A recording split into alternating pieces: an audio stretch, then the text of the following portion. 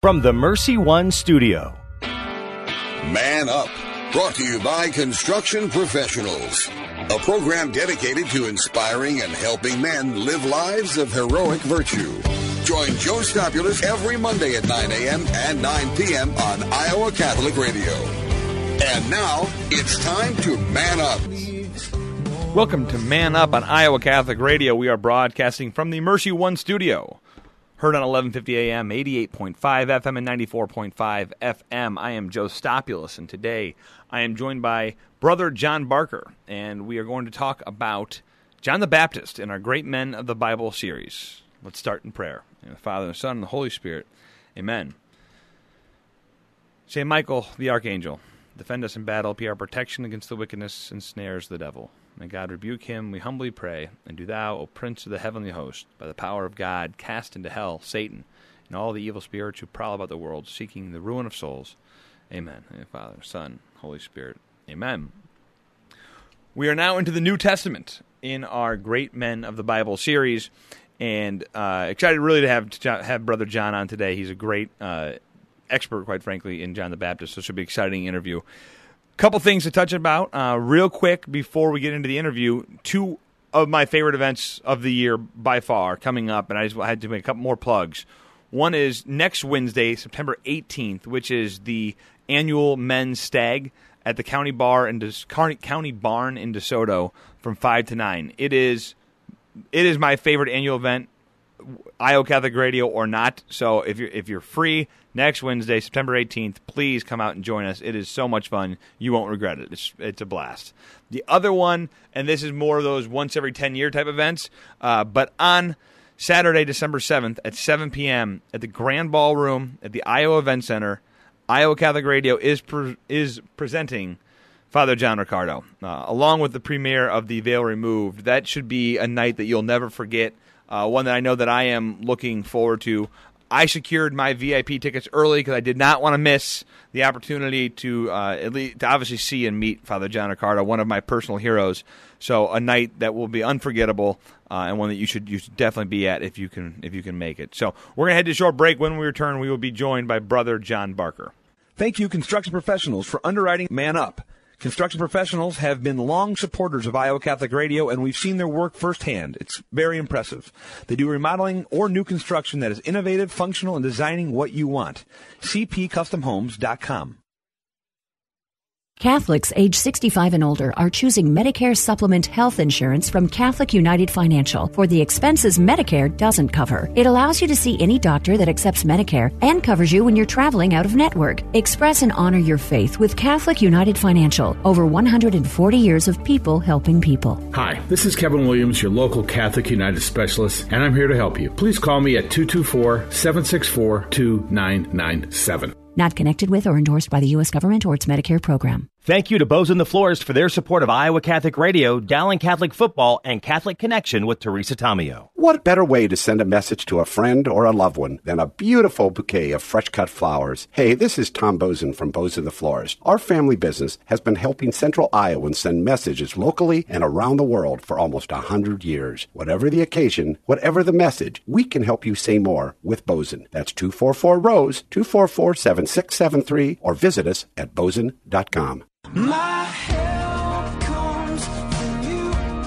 You're right here pulling me through. You carry my Welcome to Man Up on Iowa Catholic Radio. I am Joe Stopulus, and today I am joined by Brother John Barker. He is a Franciscan friar with the Providence at St. John the Baptist in Cincinnati. He is an assistant professor of Old Testament studies at CTU, and his main areas of research relate to the formation and function of biblical texts, particularly the prophetic literature, which is great to have you on then for John the Baptist. Brother John, welcome to the show. Hi, Joe. Thanks for having me. So we are now entering, this has been going on since February, so we're a long way into it, but we're just now to the New Testament. So this is no pressure on you, but you've got to somehow segue us from the Old Testament to the New Testament. I think you can do it. I can do that with John the Baptist, no problem. I think we've set you up okay. So let's start. I'm curious, just in your own relationship with John the Baptist, you chose him. That's the guy you wanted to cover. Why do you love John the Baptist so much? Well, I like John the Baptist for biblical reasons and non-biblical reasons. So the easy one is non-biblical reasons. I'm a Franciscan friar, as you said, and the name of my province is St. John the Baptist. So I have a connection with St. John the Baptist through that. But for biblical reasons, I like John the Baptist because I admire his, he's kind of a scary figure. Well, I guess we'll talk about that in a little bit. But he's a very passionate figure. And so I really appreciate that about him. He's challenging. But I also like the fact that, as you said, he's a bridge between the Old Testament and the New Testament. He's very much in the style of the Old Testament prophets, especially someone like Jeremiah or Ezekiel or Isaiah. And so he touches that part of me that responds well to the prophetic message and the prophetic impulse, which he displays in such a really unique way. So that's why I like John the Baptist. He also he has the same fate as a lot of those guys who he reminds you of. He does, yeah. His fate, well, on the earthly level, his fate is not such a good fate. Yeah. Well, so one of the interesting things about John the Baptist is that when you look at the four Gospels together, is he is outside of Jesus probably the most prominent figure in all. He shows up in all of them at the same time in each of them, which isn't usual. I mean, a lot of, especially the Synoptics, but then with John even highlighting John the Baptist as well. So obviously, to me as a novice studier of Scripture, that's an exclamation point that this guy's important, right? So he's on the scene. Yeah, he really is. In fact, he even shows up in a non-biblical source, which is very unusual. Which one is that? He shows up in Josephus. Should I explain who Josephus is? I don't know if we've gotten Josephus, but yeah, go for it. Okay, so Josephus was, his full name was Titus Flavius Josephus, and he was a Roman Jewish historian in the first century. And we have a lot of his works, and they represent to us very well sort of what the life was like for Jewish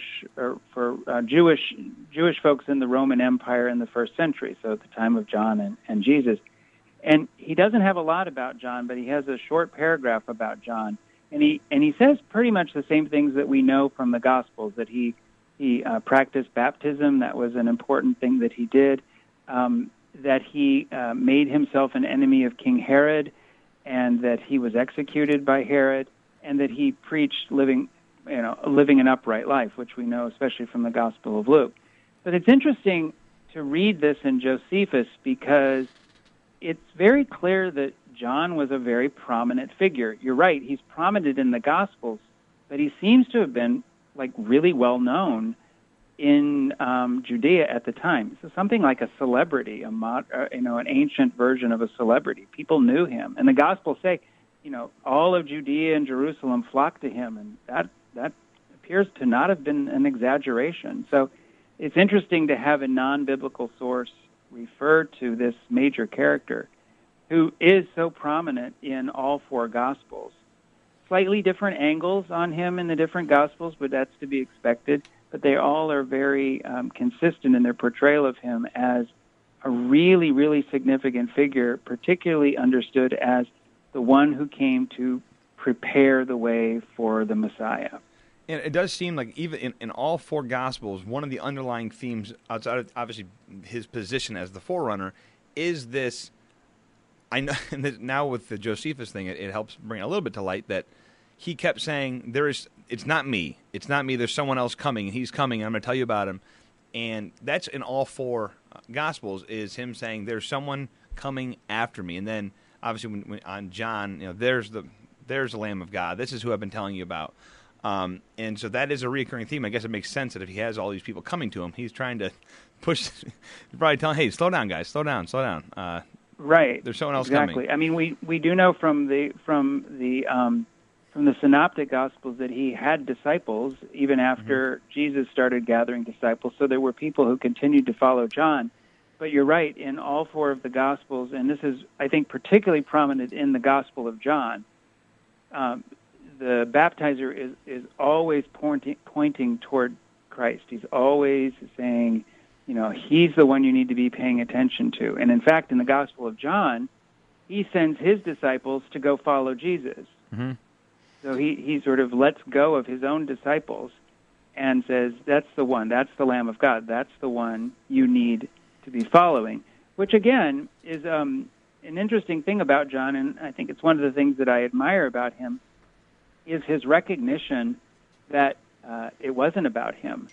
And he didn't fall to that temptation that a lot of people back then had and that many people have today of clinging to your followers, your celebrities. Nowadays, I suppose he would have had Twitter followers and Facebook followers, and you want to gather as many of those as you can. So you can imagine a modern-day John the Baptist telling all of his Twitter followers, stop following me, start following this guy. I would have loved to have him Probably calling not out happen. broods of vipers on Twitter. He would have been a great follow on Twitter. Yeah, in that sense, he would have been very modern. So, hey, one of the things, and this is, again, from a historical context, there's so much to cover here, but in the Gospel of St. Luke, one of the interesting, just when you're looking at the Gospels, is just to look at the first chapter of each of them. Matthew spends his entire first chapter in the genealogy of Jesus. St. Luke spends his on John the Baptist, on the foretelling of John the Baptist. And then it's interesting, Mark and St. John, basically, St. John's like, listen, we got to go, things are done. And then John the Baptist on the scene. So it's really interesting to see the starting point for each of the Gospels. But Luke spends a lot of time about the birth of John the Baptist. And I'd like if you could just tell us a bit about Zechariah and the Nazarite vow and the importance of that. Yeah, you're right. I mean, it's interesting what Luke does with John the Baptist because that whole first chapter is this back and forth between John and Jesus, and there's these parallels. You have the Benedictus, which is the famous,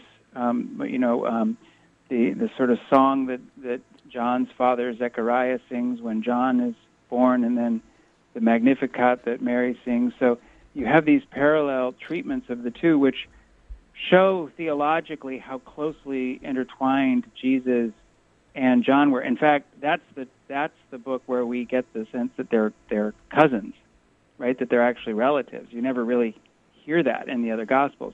So Zechariah, the story we always hear is that Zechariah is a priest. So John comes from a priestly family. Zechariah is a priest. He's doing his priestly duty, and Gabriel shows up one day and announces that Zechariah and his wife, it's a classic biblical scene. You have an older, barren couple, and an angel appears and says, you're going to have a child. And Zechariah says, prove it, basically. And, how will I know this? And Gabriel says, well, it's going to happen, and because you didn't trust, you're going to be mute until he's born, and so he's mute. And then we switch to the Annunciation to Mary, and then we go back to the birth of John, and Zechariah his tongue is unleashed, and he sings this wonderful song that portrays what's this great event that God is doing now. So that's the first part of the song. The Canticle of Zechariah is about what God is doing right now through his Messiah, and then it turns to his son and says, and you are going to be the one to prepare the way. And what is John going to do? John's going to announce, he's going to prepare the way by getting people in that repentant mode to be ready to receive the coming of the Messiah. So that's both John and Jesus will begin their ministries by calling for repentance. And what does repentance mean? It doesn't just mean being sorry for your sins. It means accepting the gift of forgiveness. So Luke spends an awful lot of time on John at the beginning of his gospel, but it's to show what God is doing. And I think also Luke is really making that link between the Old Testament prophets and the expectations and now the coming of the Messiah. Yeah, this is a great way to kind of tie in that transition from the Old Testament to the New Testament with John the Baptist.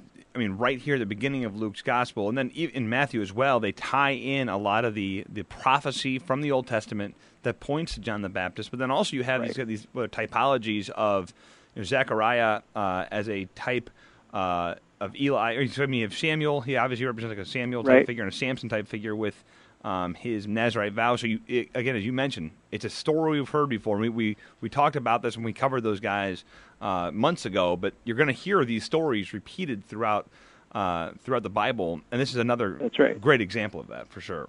Yeah, I mean, these stories get repeated because one of the things that the Bible likes to show us when you take the long view is that God does a lot of surprising things, but God is also very consistent. There's a pattern to the way God works in the world, and it's a surprising pattern, but it's a pattern. And so the story of Elizabeth and Zechariah and then the Blessed Virgin sort of bring that pattern to this magnificent sort of high point. I also love the drama in the story of Zechariah. How he says, "Well, how can this be?" kind of thing, and then because of that, God basically zips up his mouth for a while. Yeah. And so people kept talking to him, like, hey, asking him questions, and he's like, I can't talk. I can't. He's trying to show him with his hands, I can't talk.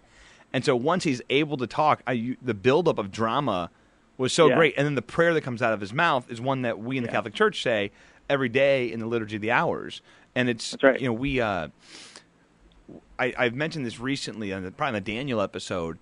Daniel 9 has this really great prayer of repentance. It's just, it's beautiful prayer of repentance. I say, when we're going to confession and we need repentance or whatever those things are, there's a lot of great literature in the Bible that we can just borrow. Well, this is a great prayer of praise. So likewise with the prayers of repentance, there's great prayers of praise that we can look to these great figures. And Zechariah in Luke 1:67 when it starts, it's, there's a reason that the church has us pray it every day. It's just a great prayer. Yeah, it's a great prayer. That and then the Magnificat in the evening, the two go together so beautifully. They sort of form a nice diptych for the day, So now John the Baptist comes on the scene, and you mentioned this already, but I think to me this is one of the big takeaways for us as men living today is John the Baptist obviously took his faith seriously. So it was not from day one, as we just learned. He had a Nazirite vow. He didn't drink alcohol. He lived a life of temperance. So he conditioned himself to be able to respond to the call of God in his life. And then, to your point, his preaching then was full of vigor. That's probably to put it lightly. And I think those are things for us as men today. I'm going to let you run with this, but I think there's this level of he conditioned himself through prayer and fasting, and then he went out and spoke the truth boldly. Yeah, I think, it's interesting. I think there are two things about John before he even comes out that you point out.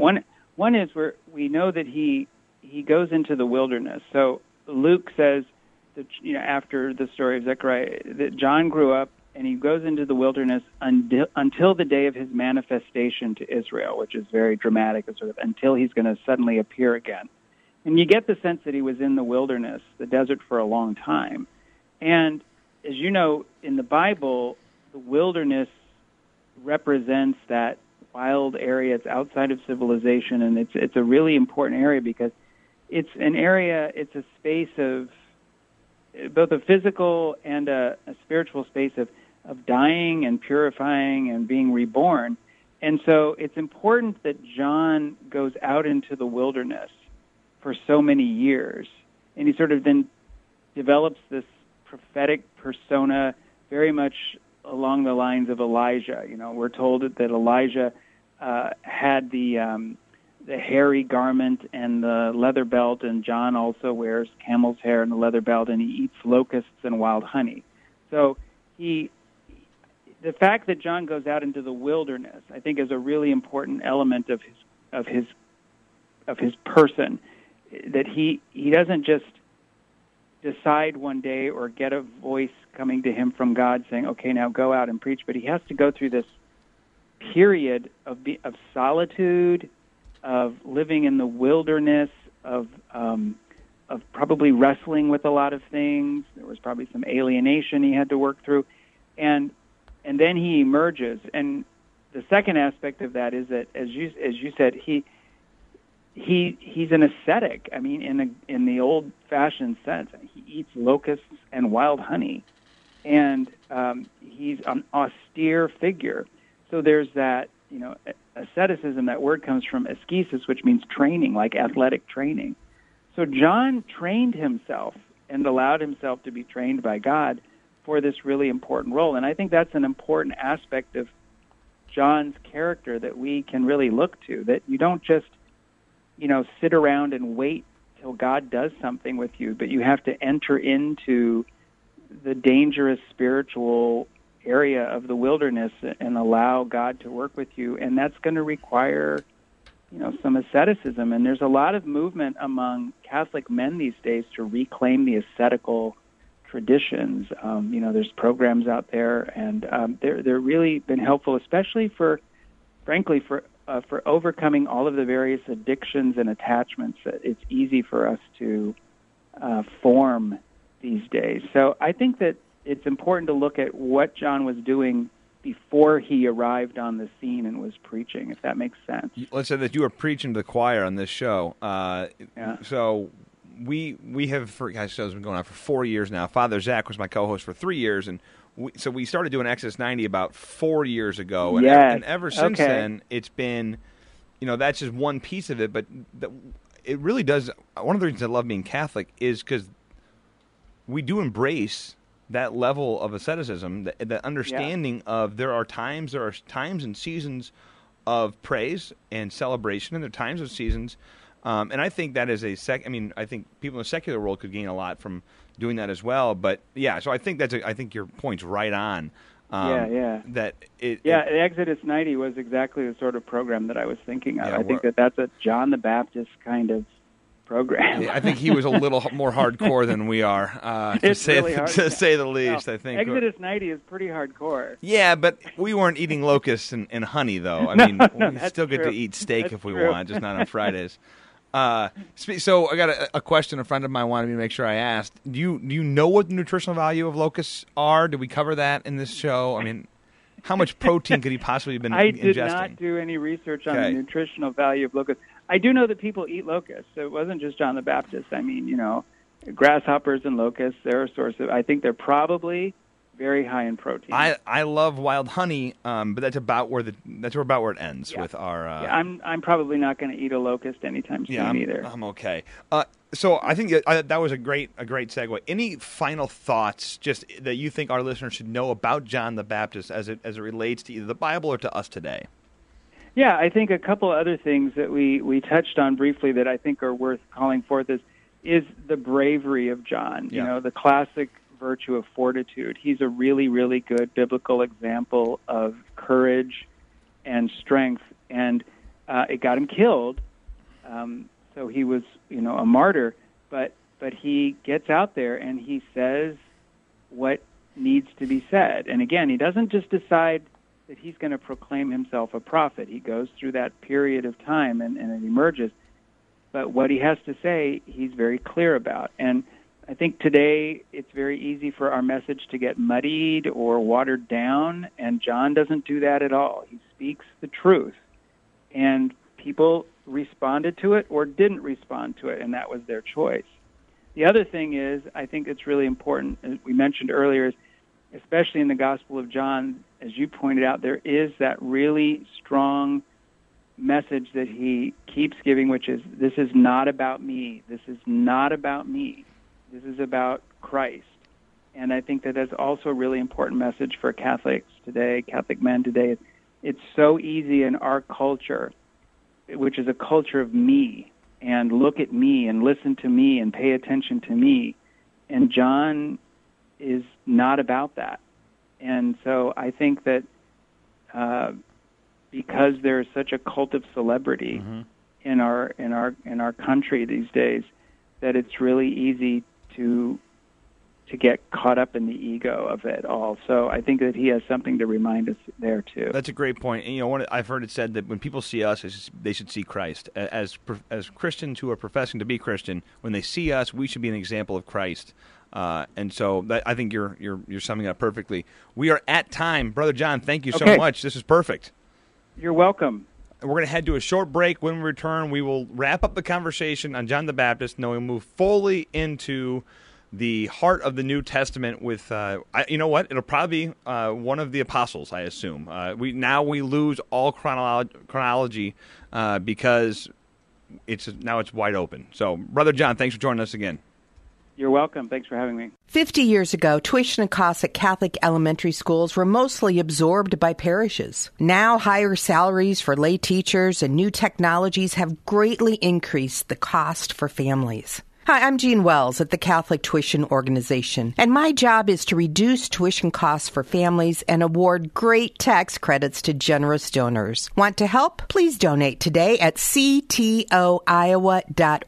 Let's do this for the kids and their future.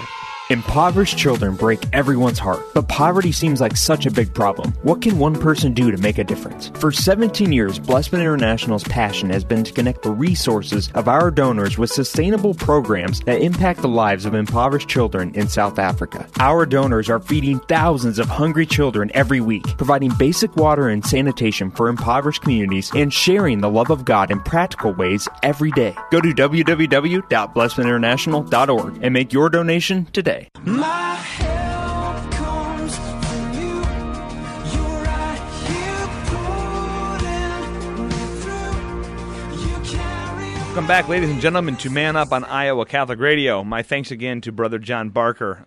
Really great discussion on John the Baptist, one of those just pivotal players, quite frankly, in the Bible. As mentioned, he is in all four Gospels. And then, as I learned today, Josephus also covers him as well. So a guy we need to know about. And then as men, I think Brother John did such a good job of explaining this. You know, he is such a great example to us of what we need to be.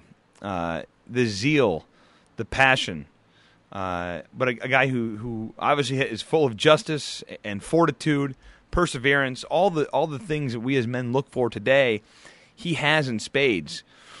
I loved the idea of the asceticism, the preaching of asceticism, and how important that was in his life, and then also the preaching with zeal. I mean, again, calling people a brood of vipers is a wake-up call to a lot of people, but I think that's something that we as Catholics need to own, that we need to understand that there's sin going on in the world, and there's call to repentance, and we need to be the ones standing out there offering that repentance, a call to conversion, and the repentance through the sacraments of the Church.